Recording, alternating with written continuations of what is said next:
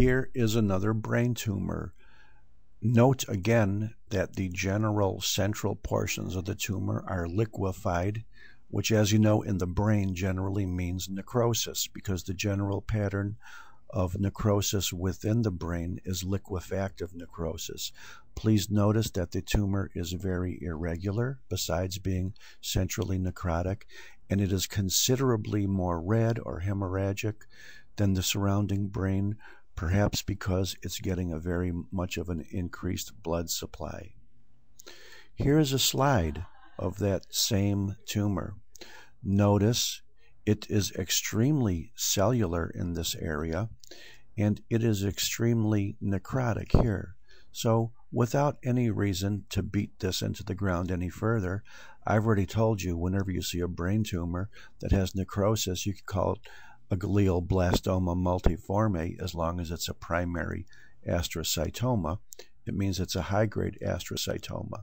But in addition, you could see some palisading of the tumor around the necrotic area. You could also see some nice blood vessels extending from this necrotic area. And last but not least, in every glioblastoma, you don't have to look very long to find really, really big, ugly, nasty cells, like here, like here, like here, like here. These are just a couple of neutrophils, aren't they? But let's find some more nasty cells, because I'm in a nasty mood today. Here's a nasty cell.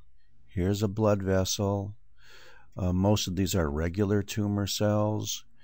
Don't be surprised to find an occasional neutrophil, which you can maybe recognize quickly, but I don't think there's too many of them in this field. But more you go towards the necrotic areas, the more likely you are to find neutrophils. Glioblastoma multiforme, synonymous with high-grade astrocytoma, synonymous with high-grade glioma. Very, very nastiest of all primary brain tumors. The survival, untreated, from time of diagnosis is less than 1 year. Thank you.